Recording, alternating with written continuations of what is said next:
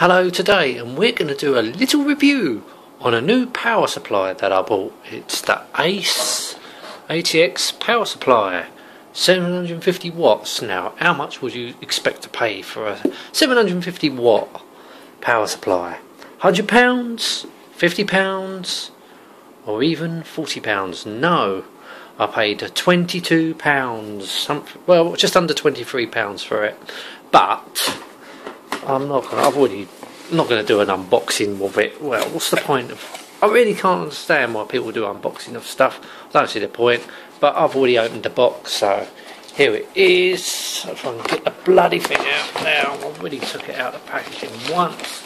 It's still in its silver wrapper. I did open the plastic there, so here it is.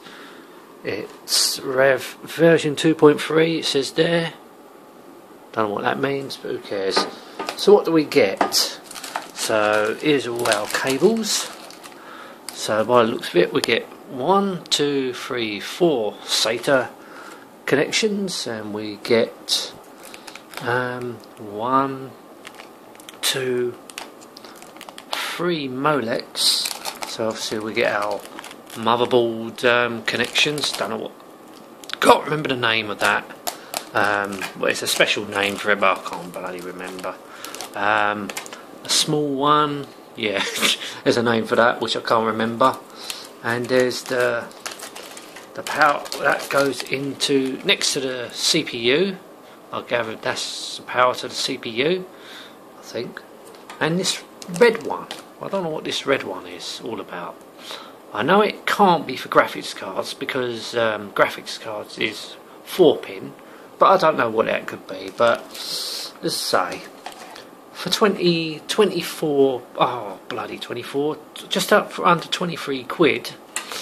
That's quite a good deal because it ain't going into this computer, it ain't going into nothing. It's not going into a gaming machine or anything, because I know it might be 750 watt, but I know this damn well this can't power a proper graphics card.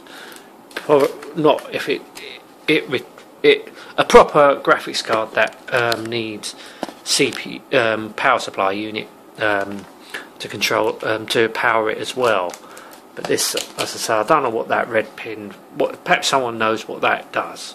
I don't know, but I'm sure it can't be for a graphics card. So if you got a small graphics card or something like that, and you're happy with, this might suffice. But I don't know, for 22 quid, you can't go wrong, because obviously it's good for the extra SATA, extra Molex. That's about it, really.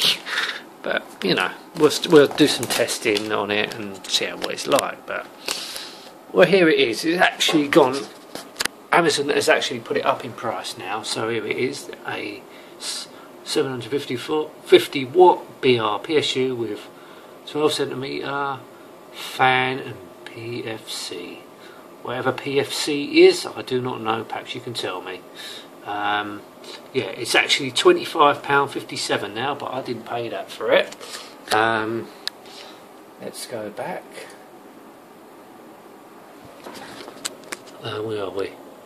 That's what I paid for it. £22.76.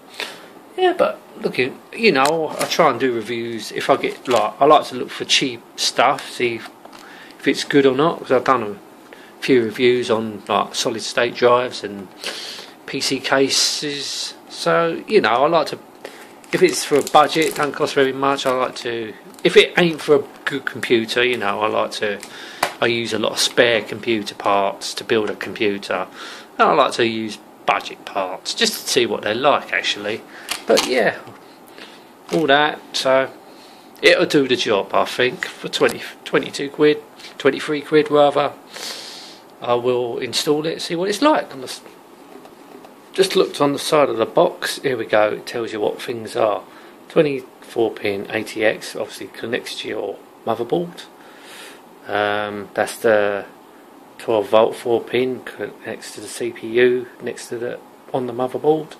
So there's this 3-pin thing, the 6-pin PCIe. So perhaps it is for graphics cards. So we know what SATA is.